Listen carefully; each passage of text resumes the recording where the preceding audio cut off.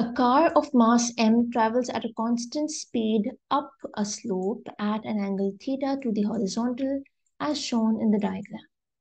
Air resistance and friction provide a resistive force F. What force is needed to propel the car at this constant speed? Okay, so the car is traveling up a slope at a constant speed. Constant speed would mean that it's in equilibrium. And equilibrium means that all the forces acting on the car must be balanced. Okay, now let's look at what forces do we have acting on the car. This is the resistive force, which is already shown on the diagram. And we need to find the force needed to propel the car. The force needed to propel the car. This is actually the driving force. I can also call it as the driving force, the force that's actually making the car move up the slope. This is the force needed to propel the car, or let me call it as the driving force. This is what we need to find. Okay, so far we have the driving force up the slope and the resistive force down the slope. What else do we have? What other force is acting on the car? There is always weight acting on the car. And the direction of weight force would be straight down. Weight force is always acted downwards.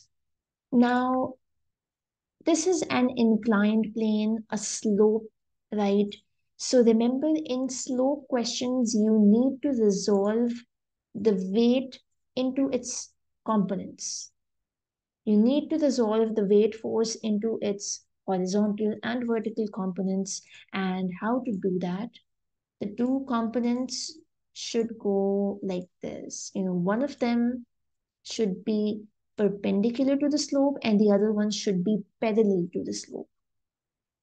Something like this, along these lines.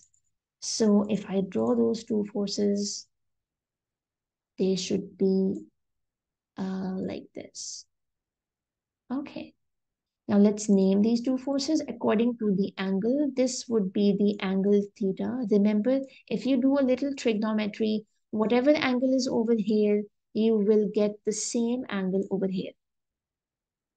So according to the angle, this force can be named as W cosine theta and this one as W sine theta. Okay, so I just resolved the weight into its two components. Now, moving back towards equilibrium. The car is in equilibrium, meaning the forces on the car are balanced. So let me consider all the forces along the slope. So I can write an equation that the driving force is equal to W sine theta plus the resistive force F. Right? The driving force is up the slope and W sine theta and F are down the slope. So the up forces are equal to the down forces. That's how the forces are balanced. And that's it. That's our answer. W sine theta plus F, option D. Instead of W, the answers are written as mg, so it's the same thing. I can say mg sine theta plus F. And that's my answer.